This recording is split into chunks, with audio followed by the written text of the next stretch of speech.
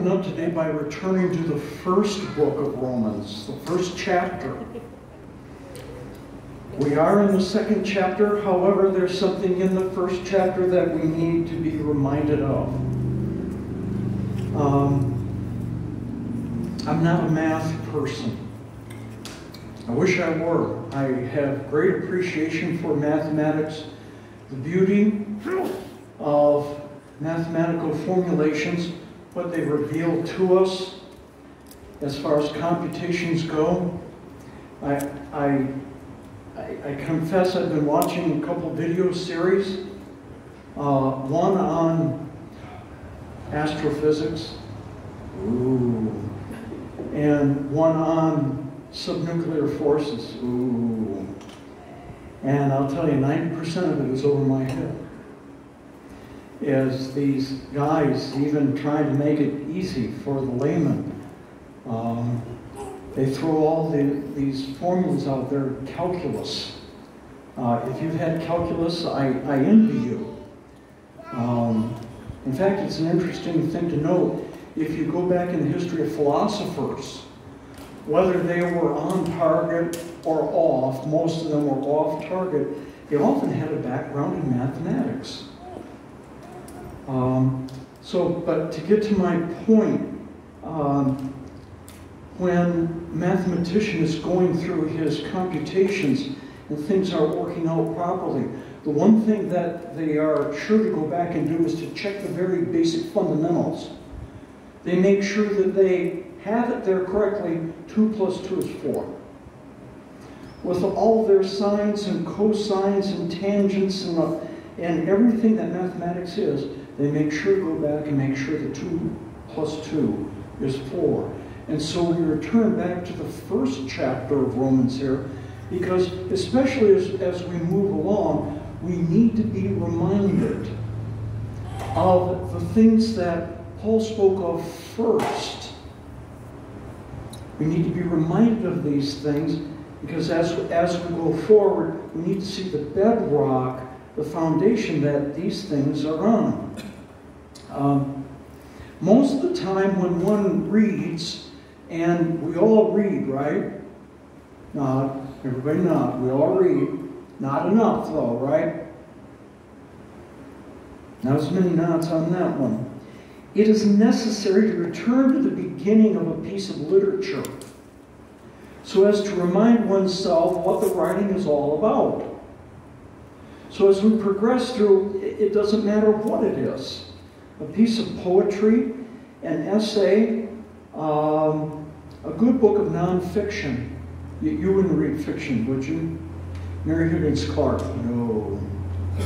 Sometimes as we progress through, it might come to mind, it's like, what is all this about again?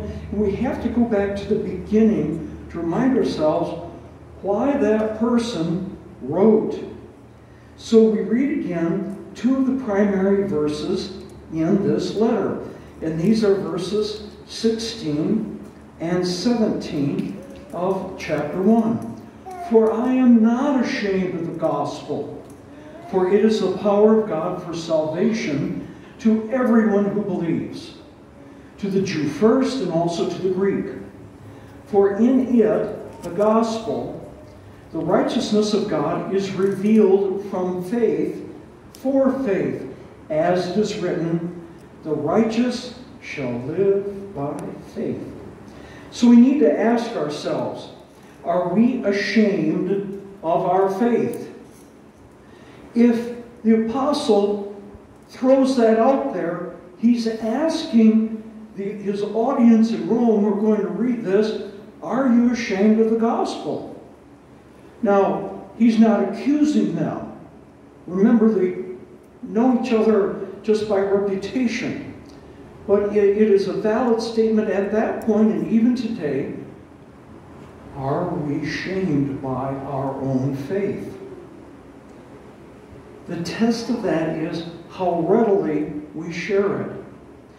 If we, for example, had an opportunity to share faith with somebody, a complete stranger, a relative, sometimes they're the ones who are most difficult to share faith with.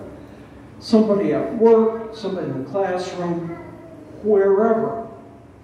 If we draw back from that opportunity, if it runs through our minds all kinds of useless excuses, well, it's not a good time, they're not in the mood to hear this, or I have time constraints, I can't.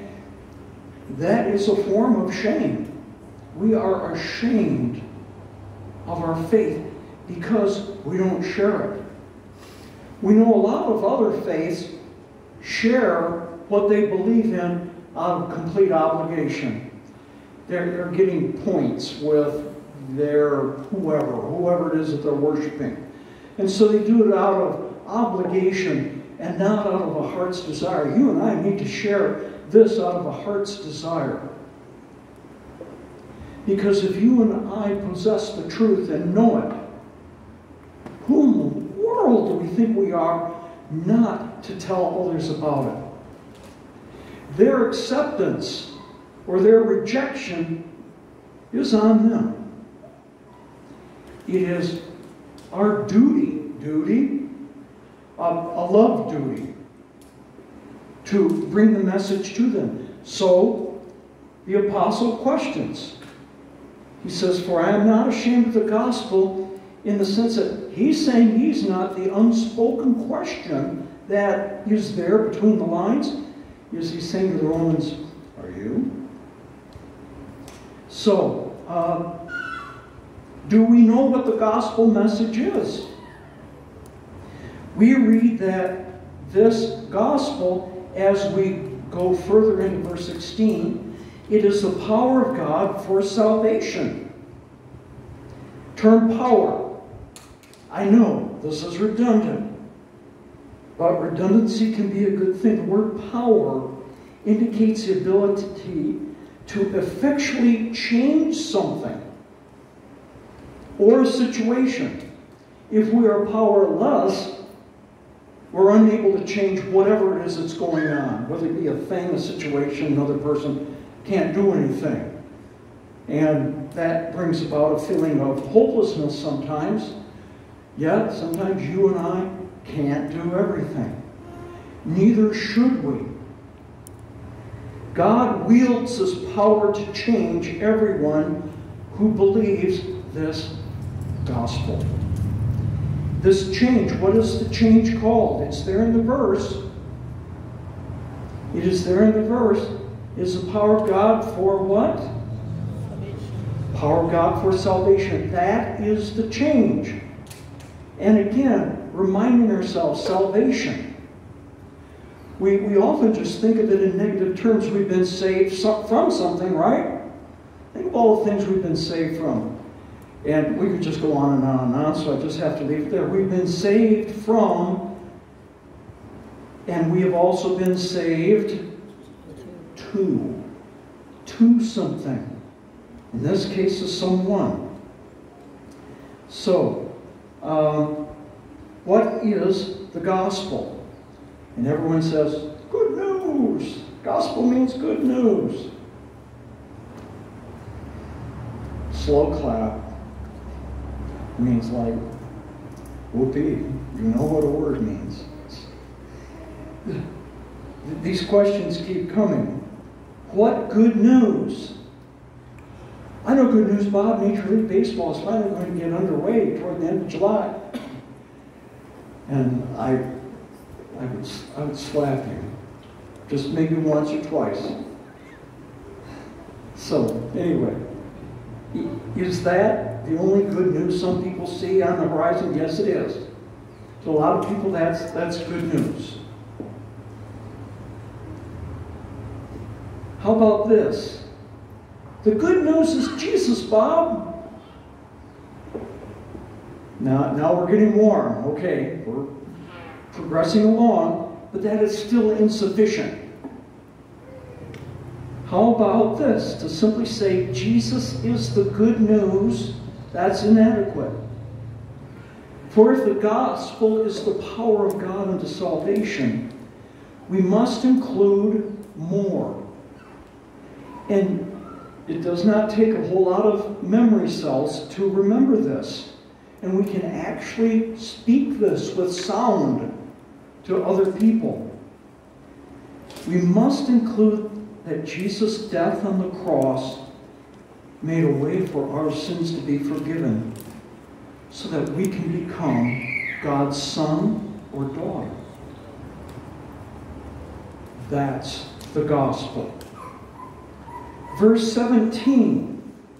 For in it, what is it again?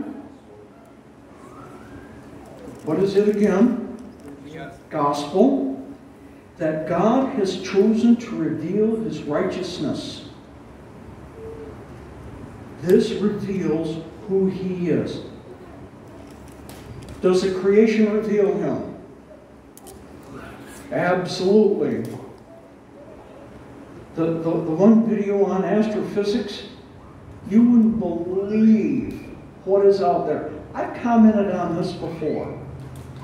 Just the cursory knowledge that all of us have of, oh, starlight, star bright, first star I see tonight, I wish I may, and so on. Most people at night, they don't even look up. They see these little dots of light. They don't even know what they are. What is out there? It speaks to the glory of an infinitely powerful God who has a design, who's not random, who sets each one in the sky according to His own good favor. The creation reveals Him.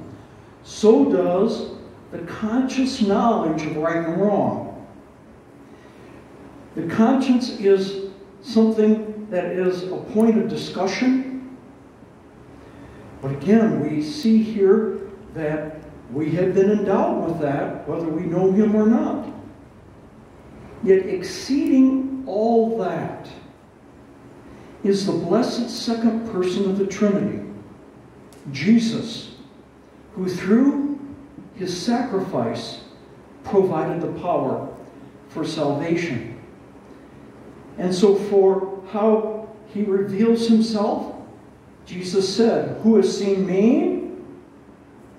What? Has seen the Father. The Father and I are one. And so, for Philip who said, if we could just see the Father, that would be enough for us. And Jesus, I'm sure in an exasperation, said, Philip, has I been so long with you? He who has seen me has seen the Father. By putting our trust in the gospel of the Lord Jesus, God clothes us with His own righteousness. And we become men of faith. We become women of faith. And we are told here, as Paul quotes the prophet Habakkuk at the end of verse 17, the righteous shall live by faith. Being righteous, we are to live by faith.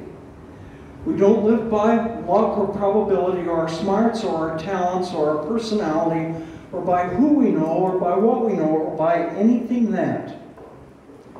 We live by our faith. Our tiny little weak faith that oftentimes wavers. We know that's true, right? Sometimes when things are going well, we feel really good about our faith. Sometimes when we get knocked down, kicked, and then spat on, and they kick the dirt in our face, our faith wavers. We all have had experiences like that, especially when we experience disappointments. Dale and I were talking earlier on about the sign of Christian maturity. Are you ready for this? You going to write this down? Write this down in your brain. A sign of Christian maturity is growing dependency on God. That's what maturity is. We grow more and more dependent on Him. Yes, the world teaches us, be independent, stand on your own, be who you are. You can stand against the forces that come against you. Be resolute. Yeah, oh, I'm sorry. I'm a wimp. I'm a coward. I'm weak. Things get to me.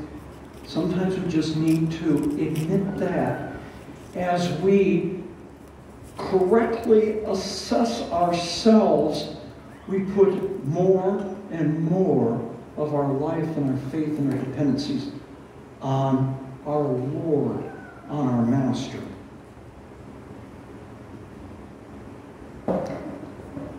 And that is returning to chapter 1, verses 16 and 17. We need to be reminded of those things. Chapter 2. As we push on to some new things, we need a few words of explanation. 3 times we've read to the Jew first and also to the Greek, to the Jew first and also to the Greek, to the Jew first and also to the Greek. You notice that, right? Okay, we've done that 3 times. Previously, we have looked at what that meant. Bob, you mean the Jews have an advantage over, in a form? Yes. An advantage and a responsibility. The Jews considered, and it is true, that they were the apple of God's eye. Still do. That's another discussion point. The Jews considered, being the apple of his eye, they were his chosen people. They were blessed far above and beyond any other group, because it was to them that the Almighty had blessed with his Scripture. The Lord, because of the faith of one man, crediting him with righteousness, and made promises to him that his descendants would receive several things, one of them being, of course, the Scripture. Now, do bear in mind, the Jewish Scriptures are what you and I call the Old Testament, the original Testament, the First Testament, whatever you call it. When we say the law, people often think of the 10 Commandments. True, yet there are other things that the Jews were required to be in obedience of. And you could, for example, dietary laws, no pork. No, nothing. When we were in Israel, we were in a restaurant, and it was that a Friday? I think it was. And so just for fun, I said to the guys taking our order, I said, so is there anywhere around here I could get a barbecue pork sandwich? And he stopped. He paused and he looked at me and he said, sir, you do realize you're in Israel. And I smiled. It was lame, but I had to get someone requesting some pork something. So these are other things besides the 10 Commandments. We think of the other Jewish laws. In fact, you could think of the first 5 books of the Bible that Moses wrote as the books of the law. So when you talk about the law, sometimes you need to be a little more specific, but it was to the Jewish people that Scripture was given. Yet, what a marvelous privilege that was for them, but you and I know, to whom much is given, much is required. And so to be given this portion, and by the Lord himself as he dwelled among them, and yet to reject that, great accountability along with a great privilege. To have Scripture, it is an unspeakable privilege. To have Scripture makes us accountable to be obedient to that Scripture. Sometimes I go through a list with people. What Scripture is. I say, Scripture is infallible. Yes, Bob. Amen. My friend, Scripture is illuminating. Oh, yes, Bob. Glory. Hallelujah. Say, Scripture tells us this and this. Amen, Bob. Amen. And I say, because of all that, it has authority over our lives. And then things get quiet. Because even though we like to acclaim all these things about God's Word, when it comes right down to the real nitty-gritty, as far as being obedient to what He has said to do and what not to do. Now, here, when we've done what we said to the Jew first and also to the Greek, the Greek here could be the Greeks themselves, but of course it more broadly refers to anybody who's not a Jew, Gentiles. I think we're all Gentiles here. So the Greeks or Gentiles were not held as accountable as the Jews because they lacked Scripture in one sense. So are they totally excused? People who don't have the Bible, how can God hold them accountable? We hear that. So let's read here and see verses 12 right there through 16. For all who sinned without the law will also perish without the law.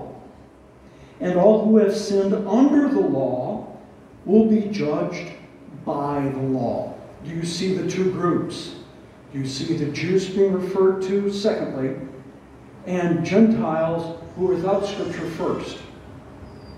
For it is not the hearers of the law who are righteous before God, but the doers of the law who will be justified. For when Gentiles who do not have the law by nature do what the law requires, they are a law to themselves, even though they do not have the law. They show that the work of the law is written on their hearts, while their conscience also bears witness, and their conflicting thoughts accuse or even excuse them on that day when, according to my gospel, God judges the secrets of men by Christ Jesus. Returning to verse 12. Sinners who are Gentiles who do not have the law, do they escape? They do not. Why? Go down to verse 14. For when Gentiles who do not have the law by nature do what the law requires, they are a law to themselves, even though they do not have it. Although not possessing the law in written form, by nature, performing a moral life, a moral lifestyle that is dictated by their God-given consciences, they have a law to be obedient to. They may not have had this, but they have it right here. They have the testimony of the creation. They have the testimony of their consciences also, which in fact becomes a law to them that they are required to be obedient to. Pause. See, often we get the question, Bob, how does God hold people accountable who have never had the Scriptures? This is answering that also. Verse 15, they, the Gentiles who are without the written law but have it written on their hearts, they show that the work of the law is written on their hearts, while their conscience also bears witness, and Look at the language here. Their conflicting thoughts accuse or even excuse them. The law for them may not be on paper, but even more so, where is it written again? On their hearts. Remember, it has been a theme of what we have been doing so far in the book. Another redundancy, so they are without excuse. So they are without excuse. And their consciences either accuse them of their wrongdoing or excuse them in their right doing. It's innate. We cannot excuse it. It is true that there are those individuals out there. You've heard the word unconscionable. We've mentioned this before. Their consciences are seared. Their consciences are hardened. They have hard hearts.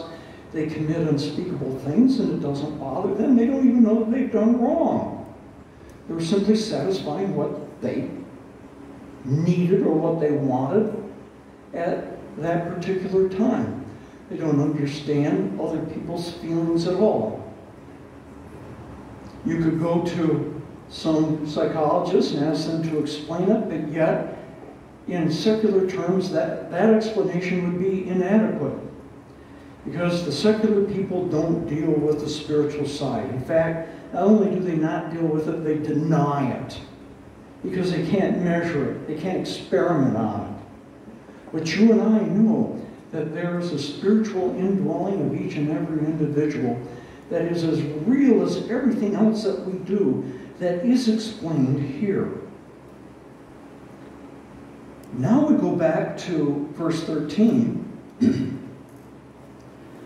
For it is not the hearers of the law who are righteous before God, but the doers of the law who will be justified.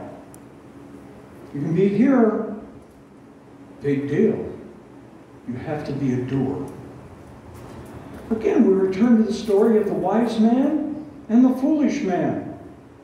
What did they both do when they heard Jesus' words? They both did what? They both heard. And then they went off and built the houses of their lives. One built it on a firm foundation. He dug deep, he poured his concrete, he put in the rebar, he did all the things that he was supposed to do. Okay, I'm embellishing the story a little bit. He did everything that he needed to have a firm foundation. And then he built the house of his life on the words of the Lord Jesus that he was being obedient to. The other guy heard the same words, went out and built his life with no foundation. The storms of life came along, and we all know whose house stood, and we all know whose house fell flat in destruction. What's the language? Great was its fall thereof. Complete obliteration. So, verse 13 again, we can hear, but if we don't do, we are not justified. Justified being made right in God's eyes. It gives you pause to wonder. People who've been in church their whole life, know the Bible inside and out, have Christian friends, but have never come to that point of faith. It's like you just want to shake them and say, what's the matter with you? What? Do you not want to be justified in God's sight? Well, yeah, I do. I do all kinds of good things. And as we know, it is not simply good deeds that gets us into heaven. They do not suffice. They are as filthy rags. It is faith. Sola fide. Faith alone.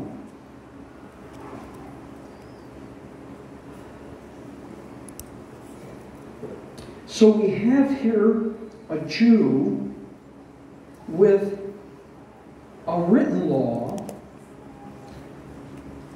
or a Gentile who's never heard the Scriptures. We have both of them here as we started off in verse 12. For those who sinned without the law, all who have sinned under the law, that's Gentile and then Jew.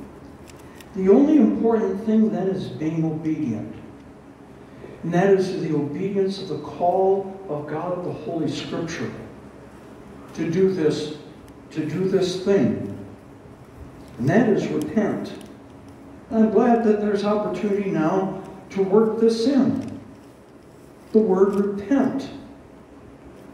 You know, let me back up for just a second. Sometimes the message is, love Jesus and everything's okay.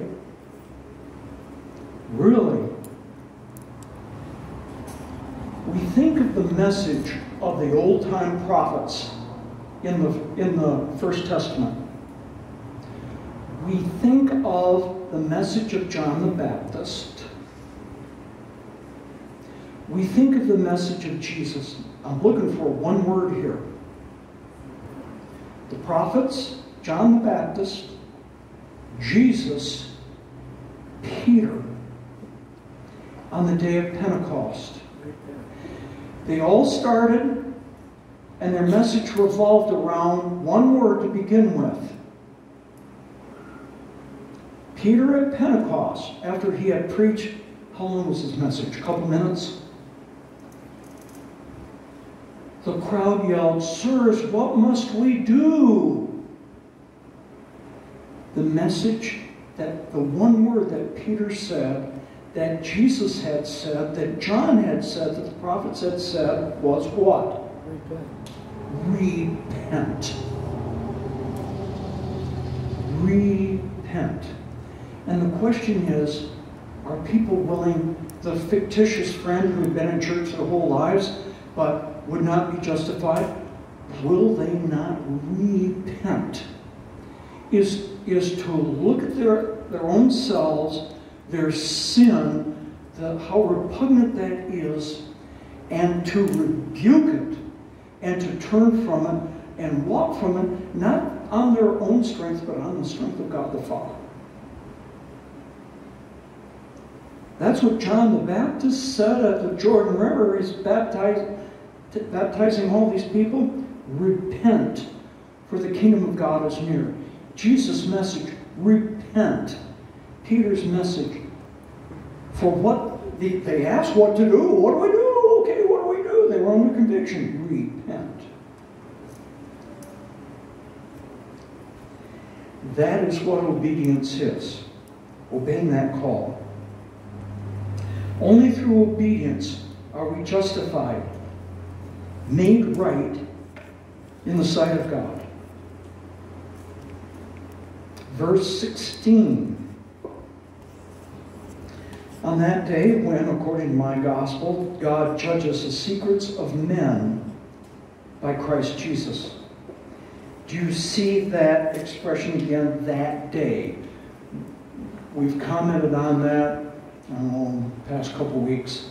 When we hear the day of the Lord, the day of Jesus Christ, again, here, that day, it's referring to the day of what? The day of judgment. On that day, according to, as Paul slips in here, according to his gospel, God does what? What does he do on that day? It's a verb. Judges. Judges. Judges what? The secrets of men, the secrets of women, the secrets of young people, boys and girls. He judges their secrets. The motives behind all the evil actions will be laid bare for all to see. The gospel, Paul's gospel, as he says, according to my gospel, our gospel too, the good news is there's a flip side to the good news.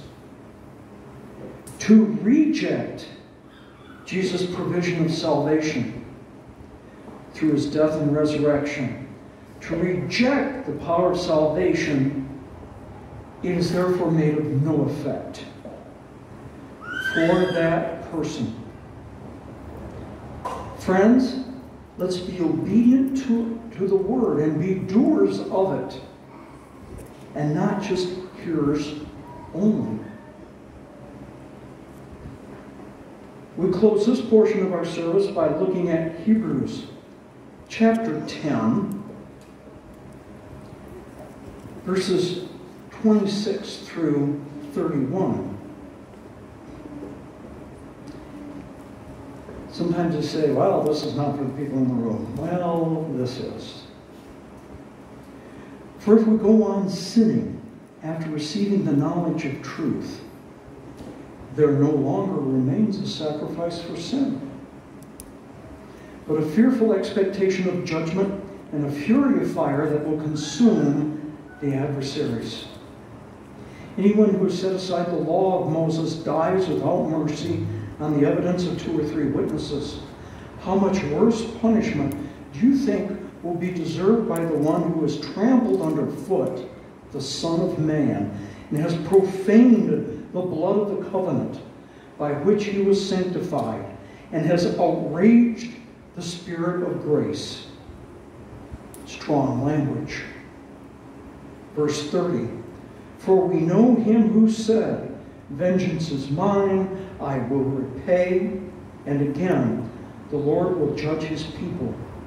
It is a fearful thing to fall into the hands of the living God. And that is our admonishment. And that is for us, especially as we approach communion. Are we hearers? Hearing is a nice thing. As I remember it, it was wonderful. But we're not talking about hearing with our ears. Remember the redundancy elsewhere in Scripture. For those who have ears to hear, let them hear what the Spirit says to the who? To the churches, not to individuals. What the Spirit says to the churches. So, church, this is what he says to us.